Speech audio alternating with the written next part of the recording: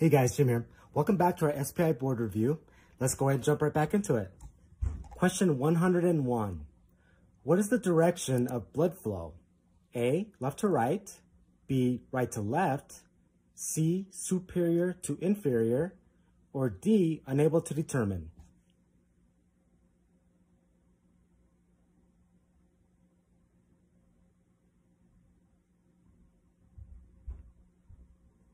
The answer is D, unable to determine.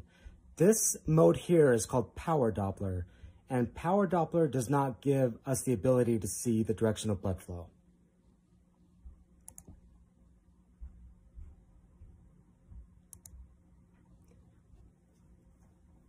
Question 102. This artifact is the result of A, refraction, B, reflection, C, rectification, or D, rarefaction?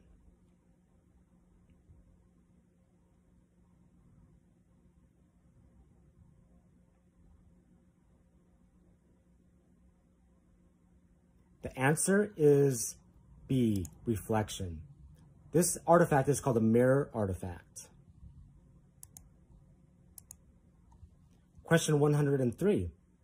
This artifact is the result of A, refraction, B, reflection, C, rectification, or D, rarefaction?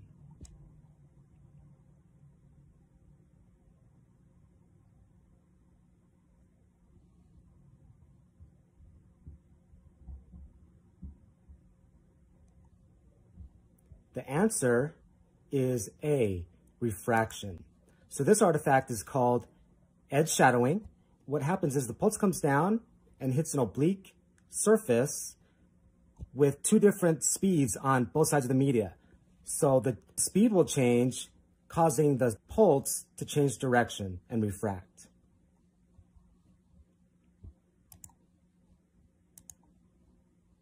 Question 104. Which of the following is the best way to reduce or eliminate this artifact? A, increase overall gain. B, apply spatial compounding. C, adjust the time gain compensation. Or D, increase output power.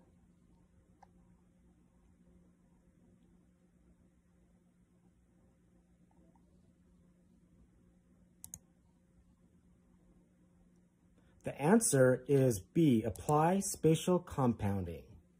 This structure right here is causing a shadowing artifact because it's absorbing all the ultrasound. And what spatial compounding does is it steers the ultrasound in different directions so that we can kind of pick up areas underneath structures that are highly absorbent.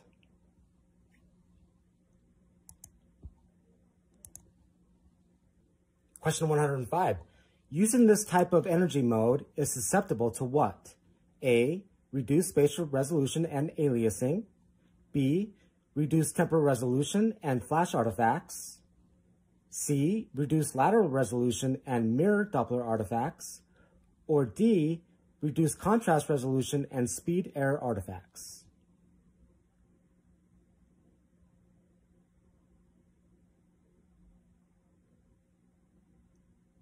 The answer is B, reduced temporal resolution and flash artifacts. Question 106. Which of the following transducers will have the greatest Doppler shift? Transducer A, transducer B, transducer C, or transducer D?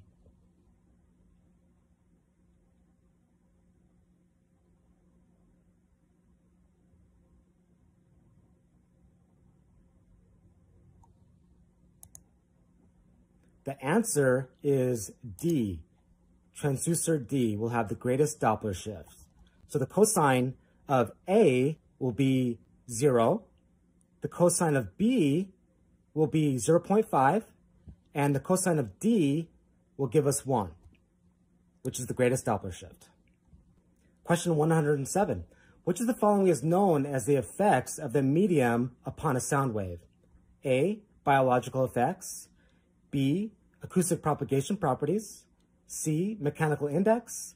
Or D, thermal index.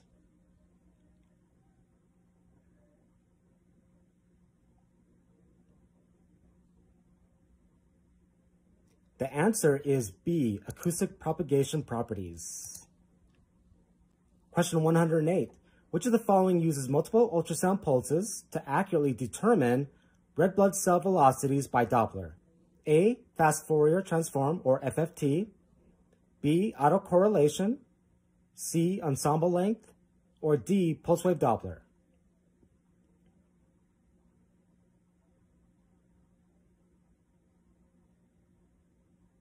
The answer is ensemble length, also known as packet.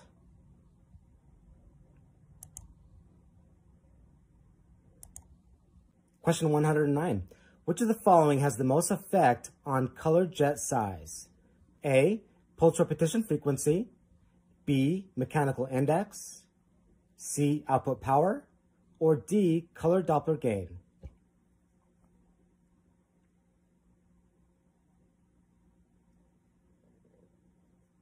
The answer is D, color Doppler gain. So let's say that you're evaluating leaflet regurgitation in echocardiography, and you know that the regurgitation is bigger or more severe than it actually is showing on your screen.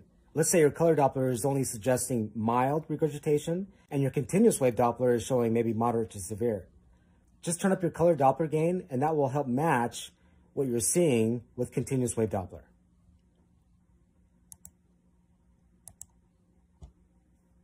Question 110.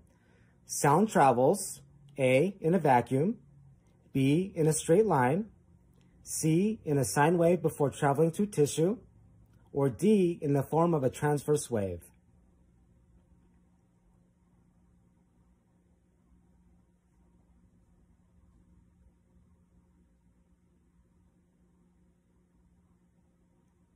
The answer is in a straight line. So sound waves will actually travel in a straight line until it hits soft tissue. Once it starts traveling through soft tissue, it will start to bend.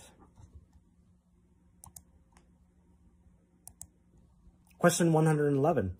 During a Doppler examination, flows in an adjacent artery and vein are measured simultaneously. What will you hear in the right ear cup of your headphone? A, turbulent flow. B, parabolic flow. C, pulsatile flow. Or D, venous flow.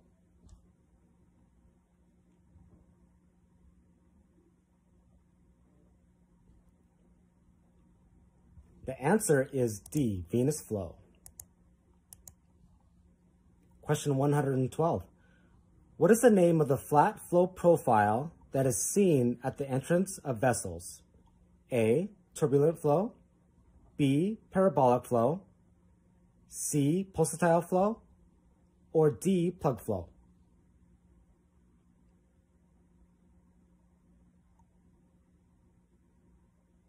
The answer is D, plug flow. 113. Which of the following is seen with continuous wave instrumentation? A, sample depth can be determined by a range gate. B, transducer frequency matches that of the oscillator. C, very short pulses are used. Or D, aliasing limits velocity measurements.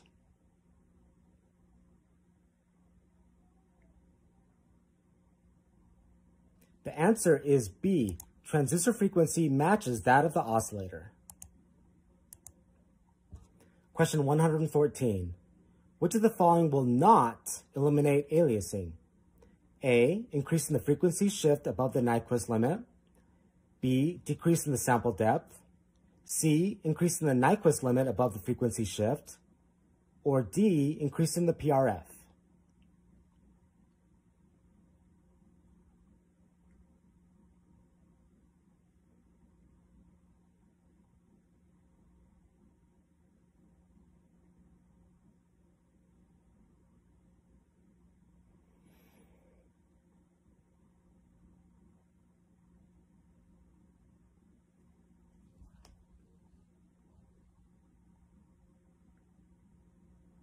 The answer is A, increasing the frequency shift above the Nyquist limit.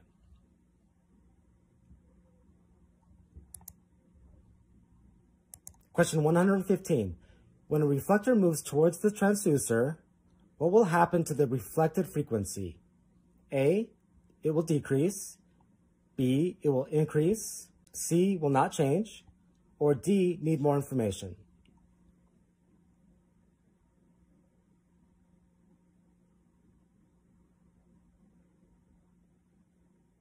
The answer is B, increase. Anytime a reflector moves towards the transducer, you have a positive Doppler shift, and this will increase the reflected frequency.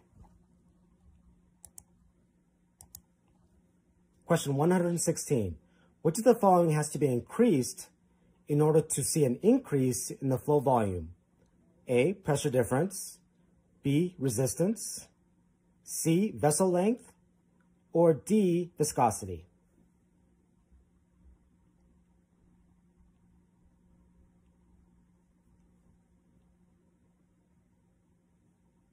The answer is pressure difference. Question 117. Adjusting which of the following will have no effect on the measured frequency shift? A, flow velocity. B, operating frequency. C, amplitude. Or D, propagation speed.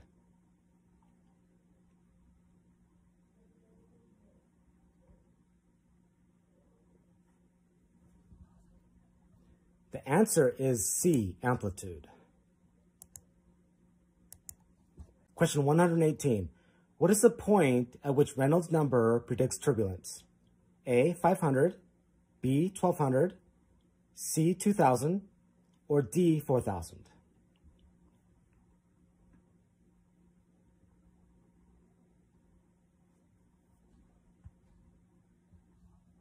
The answer is C, 2000. Question 119. In an exercising patient, what is the response to peripheral resistance with arteriolar dilatation?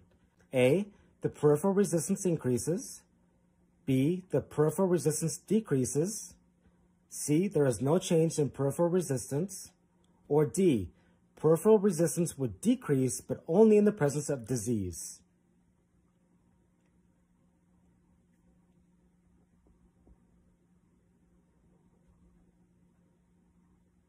The answer is B. The peripheral resistance decreases. Question 120. This color scale map, A, shows color change up and down. B, shows blood moving away from the transducer on the left and blood moving towards the transducer on the right. C, demonstrates turbulent flow on the left and laminar flow on the right. Or D, distinguishes laminar flow from turbulent flow.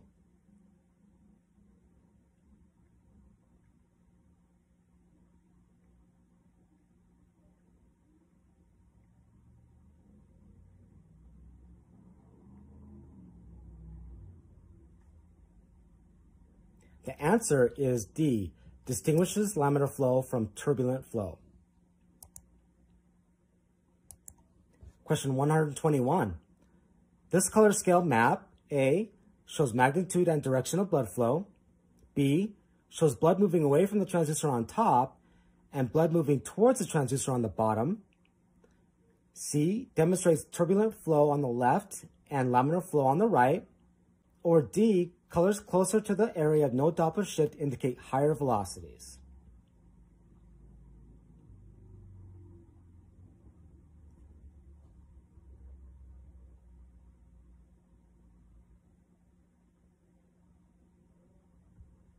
The answer is A, shows magnitude and direction of blood flow.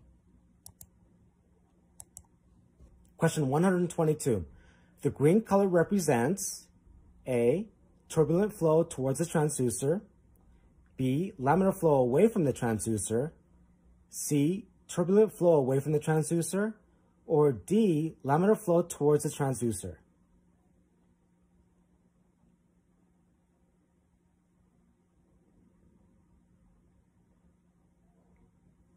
The answer is C, turbulent flow away from the transducer. Question 123. What is the arrow pointing to right here? A, laminar flow towards the transducer. B, turbulent flow away from the transducer, C, laminar flow away from the transducer, or D, turbulent flow towards the transducer.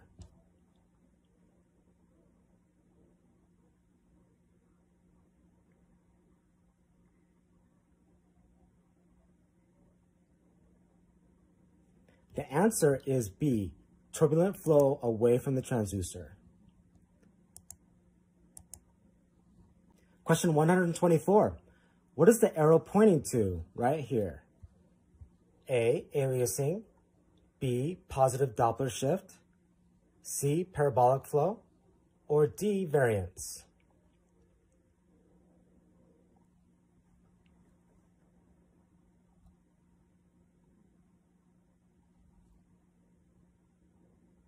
The answer is variance. Question 125. If line density increases from 5 lines to 10 lines, and the depth changes from 10 centimeters to 5 centimeters, what happens to temporal resolution? A, it increases, B, decreases, C, unaffected, or D, no way to determine?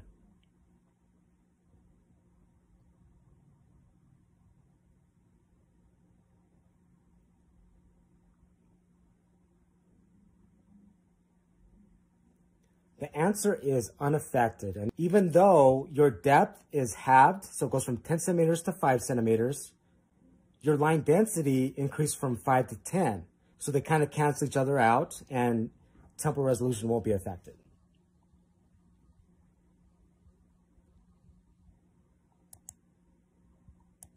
Question 126. This artifact is the result of A, high attenuating structures, B, low attenuating structures, C, 2D gain turned up too high, or D, broken crystal?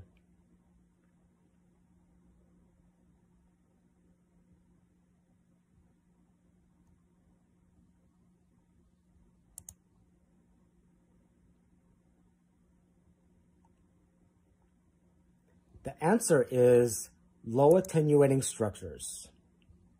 So the pulse that comes down and travels through this anechoic area won't attenuate a whole lot. It's going to be stronger than usual. So that's what causes hyperechoic posterior enhancement. Well, this concludes our first SPI test. I hope you all enjoyed it. I hope you learned lots. Hopefully this is helpful throughout your program in all your classes. I just want to say I love and I thank you all for the wonderful feedback I've received. If you want me to write more questions and upload more videos, just let me know. You can email me at ultrasoundboardreview@gmail.com, or you can personally text me at 435-922-1635, and I will get right back to work. So let me know how you feel, and we'll go from there. I'm Jim with ultrasoundboardreview.com. Thank you so much for watching.